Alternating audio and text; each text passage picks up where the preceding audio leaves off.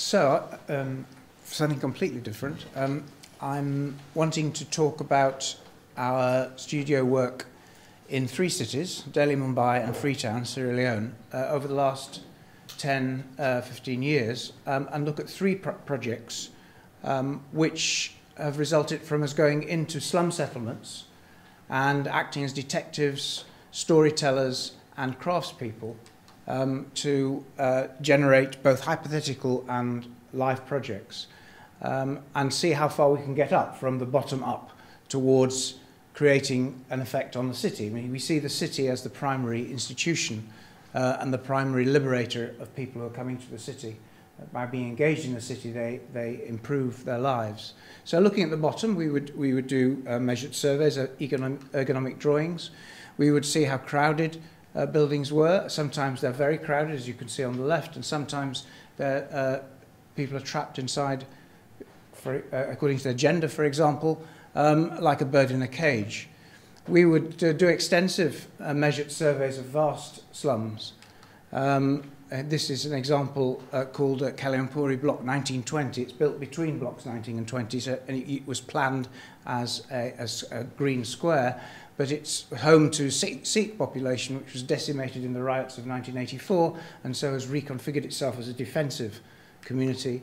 This is another illegal settlement built along an open drain in South Delhi, where we were trying to look at what made the settlement coherent, and it seemed to be that there was a fashion for painting the front door of different colours, and this map is a map of the colours of the front doors on the fronts of houses. Having measured all the houses, we found the colours on the front door. But as you move out towards the city, the settlement we were looking at is here. You see that it's quite a recognisable shape, but it's amongst many other recognisable shapes of parts of the city which have been developing since the 13th and 14th centuries. We have 14th century Chirag Dilli, we have an old experimental mosque of the 13th century, together with a dam which helped, and we have older organic settlements, the 16th century. We have more modern estates that have been built up around them more recently, and this more organic settlement, and this used to be along the wall of the 4th city of Delhi. So it takes its place as an institution in the city. So students would measure up existing buildings, talk to the people there, and see that they had often a global reach. They will look at the scale at which they had impact. And there are houses, they're courtyard houses called Havelis, but people make things, and these people would export their because it was based on making statues out of marble, and they were exported around the world. And we would then do projects which were, those particular people were used as clients for these hypothetical projects. Here's a project to control flooding in one of those drains and produce clean water and an urban farm with these people that were talked to and in the neighbourhood. And this is the scheme on plan. Now we move to Agra, and we look particularly at this urban village which is here. The Taj Mahal is here. This is Kuchpura, where we've been working for about 10 years.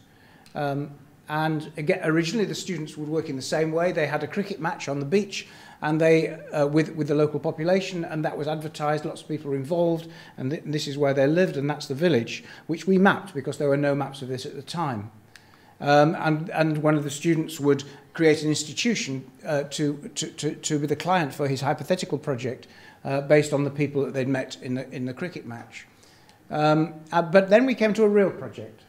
So this is the institution of the village, where 4 of my students were negotiating how the life project, this first life project, would begin. And of course it begins very, very small. And Mira is a woman who lived in the village. None of the houses had any toilets at all, but they were getting increasing pressure because as they went out to poo in the fields, and the city was encroaching, it became increasingly difficult, and women were presenting at the doctors with kidney complaints. But they didn't want to put such a dirty thing as a toilet in their house because it was so filthy. But she finally was persuaded to do so by a local NGO, and she was in the newspaper as somebody who was agreeing to have a toilet in her house. And so here we were, four students went and worked with local craftspeople to build a toilet in her backyard. And there it was inserted in her yard. As soon as she got it, people saw how wonderful it was. Everybody in the street wanted one, which persuaded the local authority to pave the street, and it was renamed Clean Street. So here we have the local authority input to that clean street. And it was necessary to build an institution about hygiene awareness related to having toilets inside the house. So students worked with the local primary school to spread the message, and the primary school kids became the policemen for their parents to make sure they did the appropriate things and that the septic tank was emptied and so forth. And in fact, we then went on to build a decentralized wastewater treatment system, which is about a 100-meter long septic tank, which ended up with clean water at the end and dirty water went into at the other end, and Clean Street went into that.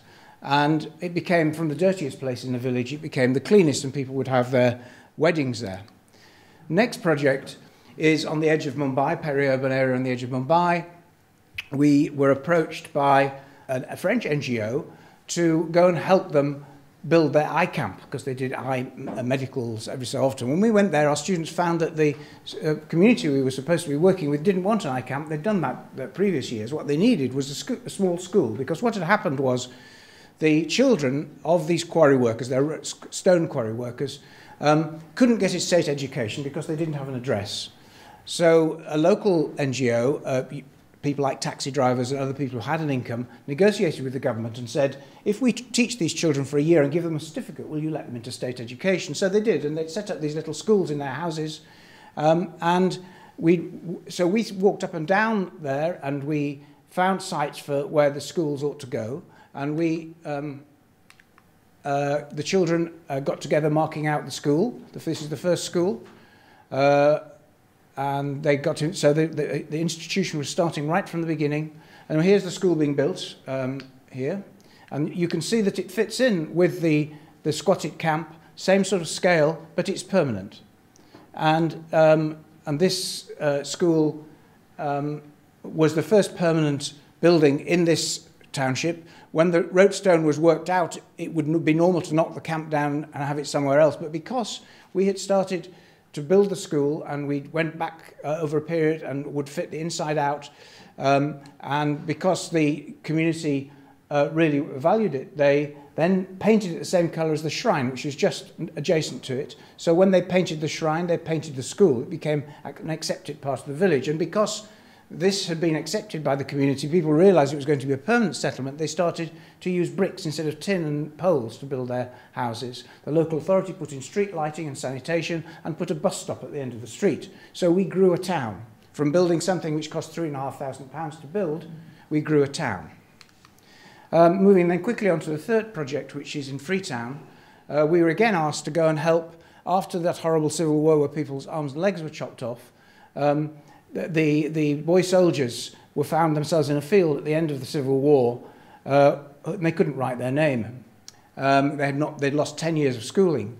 So they wanted their children, which they're starting to have some education. The only woman in this peri-urban settlement who'd survived the Civil War started to teach their children how to read and write. And this was the only education in the village when we arrived.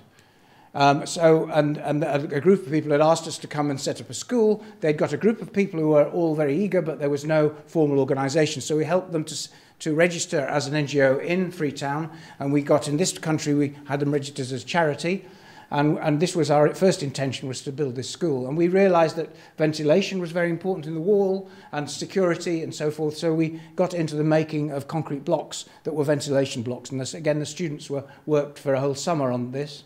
This is the school, which built on the left is the entrance, and on the right we're looking out from the entrance. We then later went on and started building desks and chairs over a summer with the local carpenters, and the school was going ahead at full speed until the Ebola outbreak, when all schools in Sierra Leone were closed, and now this is the place where you register deaths, unfortunately, but we hope that goes over and something more hopeful soon. But then you see, what can you do with this? How can you scale up from just a school in this peri-urban area? The school is down here. And we thought it was deserving of more the institutional framework which set up there. How do you make that contribute to the city, these peri-urban areas? And we thought, well, what we'll do is we'll concentrate on things that we are interested in and know about, which was architectural culture. And we found that 100 years apart, there was this area where the first freed slaves had built their wooden houses. There was this area 100 years later, in about 1902, where the colonials had tried to escape from the burgeoning city to sit on the top of the hill and look at the sea. And then there was this area here, which was 2010. So we had about 1800, 1900, and 2010, 100 years apart. And we started to measure and survey them. So here's the timber house area. We did a long historical survey and physical survey of these remaining houses. These are some they're about to be demolished, and you can see how they've leant over, but they have a real taxonomy. They have a really interesting architectural character. And then we went up on the hill and we saw these other timber houses, which were colonial houses, and people would look out over the valley thinking they were looking at the hills of Surrey and dream of going home. And they had the first concrete in Sierra Leone and the railway sleepers as the columns.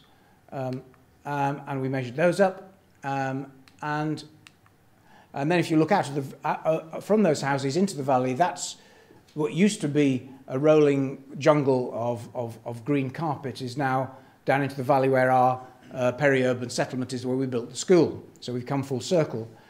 And we then therefore measured that area. So this is around the village where the school is, and there's a sort of high street along here. And we measured various institutional buildings along here, like the mosque, the bakery, the clinic, and we put those in context as well. Here, for example, is a cinema. It's a bit dark on this screen, but there's two large televisions here, and they show the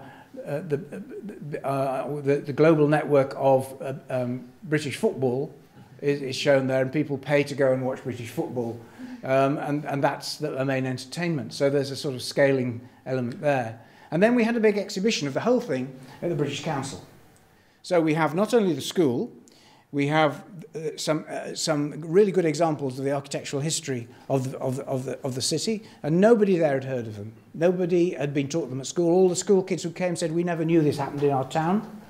And at the same time, you had all the school kids that went to our school came to see the exhibition, and they were then linked in to the city as a whole. So institutional development started to happen. As a result of this exhibition, we were asked to contribute to the setting up of the first school of architecture in Sierra Leone. And my fifth year students then did a couple of projects, hypothetical projects again, at the national scale. And here was a scheme for the National Museum based on precedent that we'd measured up and found elsewhere in Sierra Leone. And then the second project was one for the School of Architecture. So here's the campus of the Sierra Leone. Here's the site looking out over the sea. And here is the idea that we would build the first studio out of timber on the campus. So then you have ethical considerations, you have institutional considerations related to that larger scale. And we moved up to the West African region, and we looked at the supplies of hardwood, and when it was sustainably grown and when it wasn't, and all the agreements that had been made in West Africa to try and make that so. So that became part of the agenda. And so now we get, my last two slides, the idea of the image of the city. So this is Freetown when it was first founded in 1792, and that's what it looks like now. And what we're trying to do here is to try and make the image of the city based on the institutions which are related to the fabric that we've been influencing, the physical fabric that we've been influencing, some of which are hypothetical, some of which are live. And so you can see A, B, C, D are physical things that exist. 1, 2, 3 are things that might happen or do happen. And then these are surveys, the small ABC, and then there's these 100 years apart. So we're trying to get this idea of time. We've got these 12 streets which are all named after the directors of the Sierra Leone Company in 1800, one of them which is William Wilberforce, because this was the centre for the abolition of slavery in West Africa.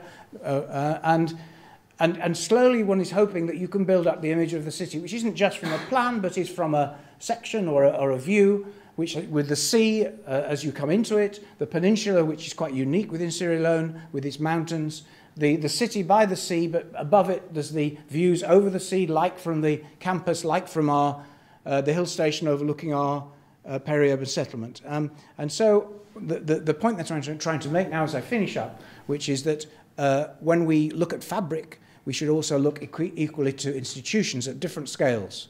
And so that link must be built up by the enthusiasm, the energy of ordinary people living in peri-urban situations where the greatest change is taking place, so that they are engaged into the city from which they are benefiting and which they should democratically contribute to. And we really are, it seems to me, it's our duty to as much get involved in generating institutions which match the fabric that we're proposing, the physical fabric. Thank you very much.